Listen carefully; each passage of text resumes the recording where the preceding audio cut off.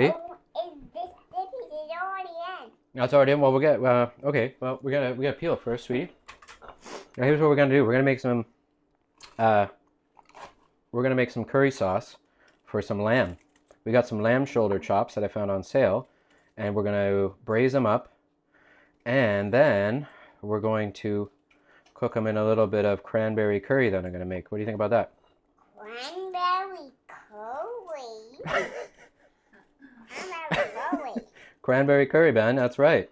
A long time ago, but also like yesterday, Papa had this idea of using Canadian ingredients to make a curry, and back then people thought I was crazy. Now people think I'm crazy, but I'm right. If they could put it this way. You can put it that way.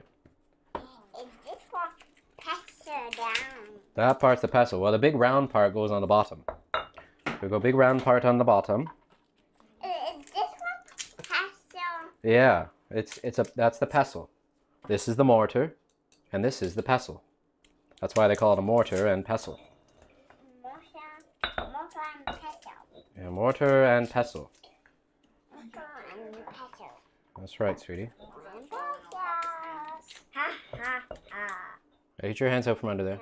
Okay, big end, down. It's dangerous and it's heavy, okay? I don't want you to bruise your little fingers. You'll bruise your little fingers, Ben. It's not gonna happen, not today. Not today, Sprunky. All right, so here we go. We got garlic and we have ginger. What else are we gonna add? Oh, here we go. We're gonna add all this green onion. That's enough. No, you may not. Put them back. Take them out, please. No, you may not. Take them out, please. Why do we have to wait? Oh, sweetie, because patience is a wonderful lesson to learn so easy and so young in life. How cute is this onion? It's so cute. How cute is it? It is so cute. It's so cute. So cute. All right, Ben. So here's our little green onions. So we're going to cut these up. Okay. Now, can I see that little cute onion that you have there? Yeah. Thank you. Okay. Now I'm going to cut these out. Okay, we're not going to put them in there. I'll show you what to do. So the thing about making curry, Ben, is that we always go from the hardest ingredients to the softest. You understand? You didn't know that? Yeah. Curries always go hardest to softest. You know why that is? Because the hard ingredients take the most time to mash up, and the soft ingredients take the least time to mash up. So if you're going to pound up a curry in, let's say, Thailand.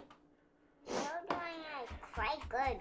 Am I doing this quite good? If you cut it in little tiny. I'm cutting it in little, tiny pieces. Yeah. So normally you'd have some galangal instead of ginger, and you would have. Galangal. Very good. And you'd have. You'd have that, and you'd have lemongrass. I mean, we're not going to get any lemongrass anytime soon, not around here. But in the old Thai recipes, like old ones, they didn't have. So much wasn't the case. They didn't have all these fancy ingredients. It was basically only garlic. It was like mashed up garlic paste with. No, you must wait for me. Can you wait for me? Okay. All right, now these are sweet red peppers.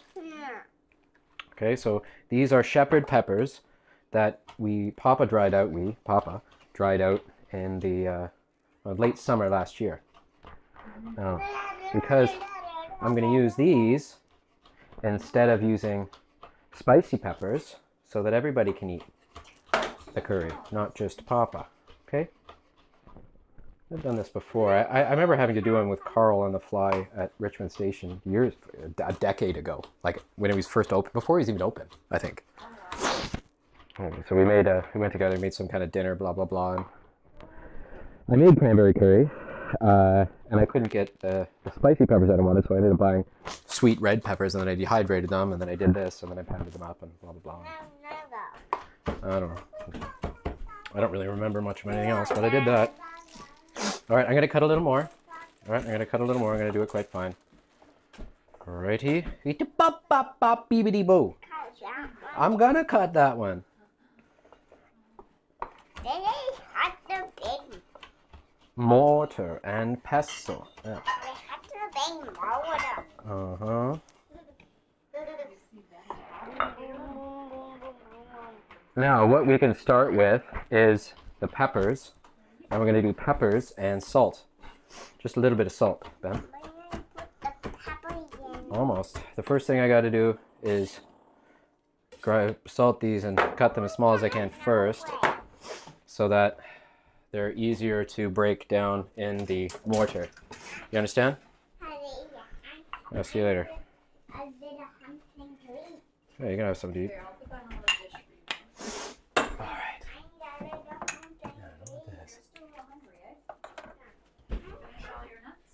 Okay, and we are going to add spices while we break it down.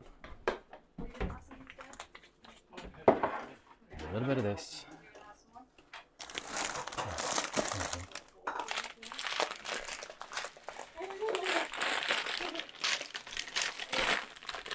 So this. Hey. What's that? Yeah. Just don't. Yeah. Okay. Thank you. All right. Are you ready? So here we go. So I'm going to start with the hard spices.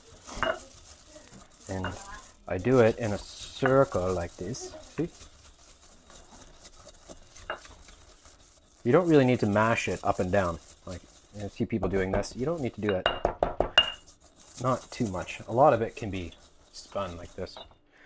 Okay, so that's a little bit of this. And now we're going to add... Very good. Yeah, you go ahead. Yeah, you go ahead. You go. So that's plenty of coriander, and we're going to add a sprinkle of this over here. Well, I'm going to add a whole bunch of secret stuff, and then we'll just kind of go with that, okay? There we go. That'll do. Dump it right in. Okay. Yeah, I'm going to dump it right in. Can I dump it right in? Yeah. Thank you very much, Benedict. I appreciate it. There we go. All right. May I?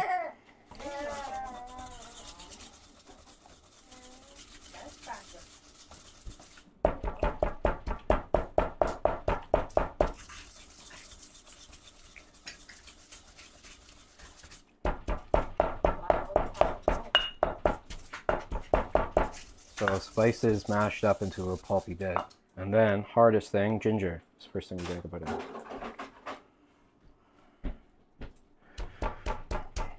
I don't know why I wanted to make this so badly, but I did. Yeah, we haven't had some. Well, normally it's to appease everybody's palate, and you know.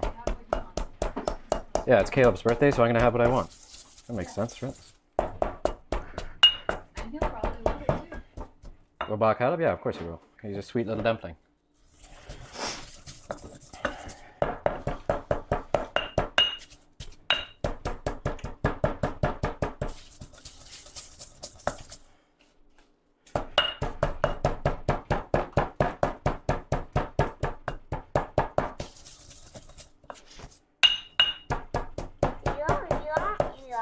You're fine guy. I'm a pretty bangy guy, it's true. I am. I've been called a monster before, Benedict. I've been called a monster. Anyway, this will be enough for the 4 or 5 of us, whatever it is.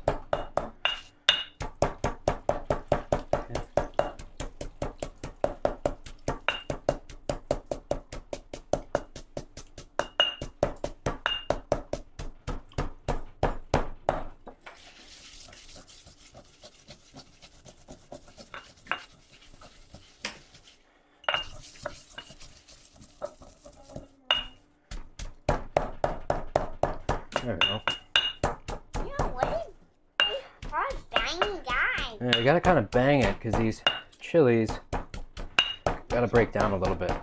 They're only gonna break down if you bang them. And they're quite dry, which is kind of a good thing. But I mean, smells like what it should smell like. That's always a good sign.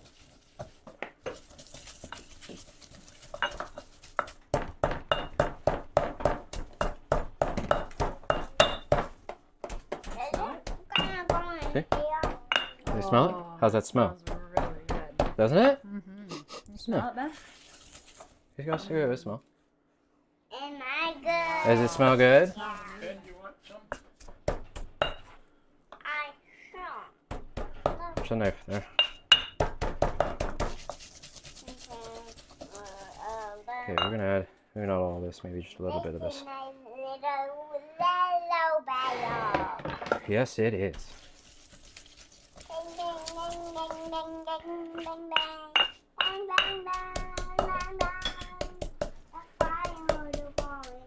Now we don't have any shrimp paste, not that I know of. Why is the shrimp paste? Well, shrimp paste is, so you can get shrimp or crab paste would be the traditional fermented things to put in here. Which is like Thai miso if you want to think about it that way. But they use crabs, like little tiny crabs. And you can buy the big, you can buy them by like the bucket full, or you buy them from a bucket, like in markets in Thailand. Yeah. And resist the temptation to put in too much onion. That's important. I'll need. Well, that's it. Or it tastes like what it should taste like. Right? Oh. You want to taste it? It's not spicy. Like, there's no spicy chilies in there. But it tastes like curry, right? Ah. Right? And all that spiciness. Yeah, all that spicy is coming from garlic.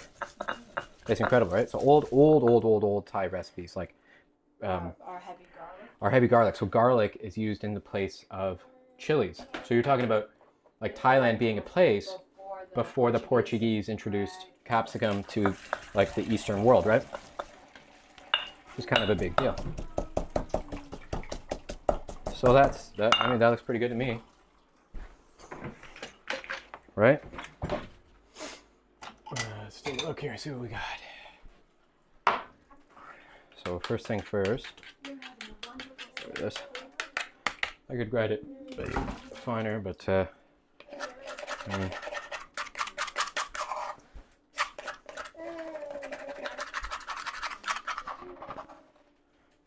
we go. Look at that. Hey, Tonkin? That's our sweet little curry paste. So what we're going to do is we're going to toast off the curry paste. Yeah, we're going to toast it. I'm going to toast it off in butter. And then after I toast it off in butter, I'm going to add cranberry to it. And then I'm going to add, so cranberry in the place of tamarind, right? And then you can hydrate it with a bit of orange juice. And then chicken stock would be the thing to add to that. And then that can be cooked down until it's like pretty gooey. And then seasoned with lots of fish sauce. Yep. And lime juice. And really as much sugar as you want. But because these peppers are so sweet, it's going to be quite sweet. But this is great. There you go. Easy peasy red curry. All right, so I want to braise this lamb up for this curry, and these are all shoulders. And this one, you can see this is part of the belly. That's where the belly is. And these are going through the, oh, down goes the car. Anyways, so we're going to braise them. So what I'm going to do first, because I want to draw some of this lamb flavor out. I don't want to sear it in a pan, because I don't really want that texture. I want it to be super soft. But I still want to take some of the lamb flavor out. So what I'm going to do is I'm going to... Here, you have an apple piece.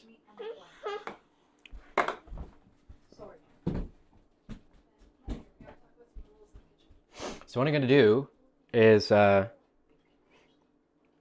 going to throw it on the grill, and I'm going to grill these off really hard and charry. And then I'm going to throw them in a pot with a bunch of scraps of stuff like these ginger end pieces, probably these bits of carrot that I'm going to cut up, these bits of turnip that are left, whatever I kind of have in the fridge. And I'm going to gently bring it up, and then I'm going to throw it in the oven, take Ben to town, pick up a few things that we need to get the basement fixed up for the Koji box. And then when I get back, these should be nice and fall apart-y soft, because they're quite thin, right? Not super thick. And I'll let them cool in that liquid. And then for pickup for service, what dinner, supper, there we go. That's what people have, normal humans eat at their house. Oh boy, we're at home. Yeah, not used to, I'm still not used to eating sitting down. So to do that, I'll cook up this curry and then take it down, whatever, and I'll take these out of that braising liquid, pull these bones, like these are the big chine bones. I'm going to pull these out, and these shoulder blade bones that are here, they'll pop right out after it's braised, and the same with these and the belly bones, and warm it gently in that braising liquid, and then they can have this nice soft braised grilled lamb with the cranberry curry and the vegetables, and I'll microwave some rice, and it's an easy supper, birthday supper. All right, so here we go. All right, so this is our grilled off shoulder. It's not cooked at all. It's still raw, but I put a fair amount of fat on it, and I kind of slap these shoulders around on the grill to kind of get a little bit of that, see there's like a smoky char. That's what it is that I want. Now that I got that all squared away, I've got all these delicious little bits and bops from making supper the past couple days, or week, or whatever, I don't know. So there's some turnips, some onion, leek. These are some squash chunks from the squash kabocha that I have here. And I put in a bunch of dried orange peels, all my ginger peels. And yeah, now I'm going to fill it up with some stock. I'm going to bring it up to the boil on the stove, because that reduces cooking time by about half whenever you do a braise. And I'm going to huck it in the oven. And like I said, it'll take probably, I don't think any more than 2 hours at about 335 convection little jar. All right, let's go.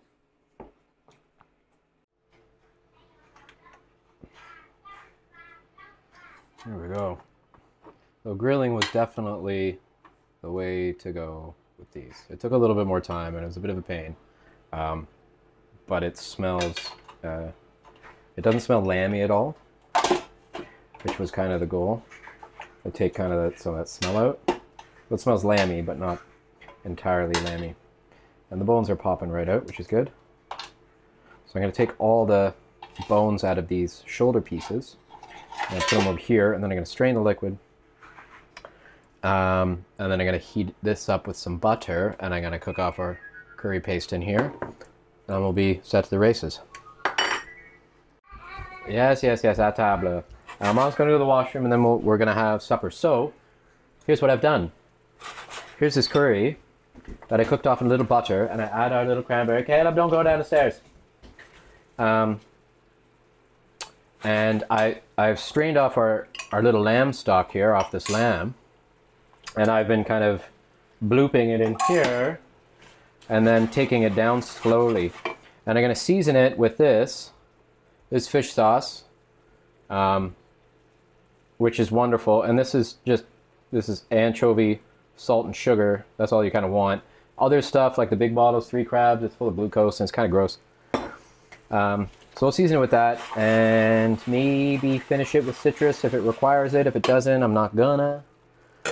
And you can sugar it, and you know, but it's gross. There's sugar and everything, so I don't do that anymore. But you can match it with some sweet root vegetables. That'll knock around the sugar and make it a little easier. I got some squash in the oven for that purpose. So I'm going to reheat some of this beautiful lamb shoulder steaks with the fatty bits in this little goo here. Look at this one. I'm going to reheat them like this. And I'm going to keep some on the side just in case somebody doesn't want the curry or they get all scared or whatever. And that stuff on the side, I'll heat up in this little bit of stock that I have left. And then that's it. That's supper. We made cranberry curry for my sweet little 1-year-old's birthday that he'll obviously remember forever. Hi.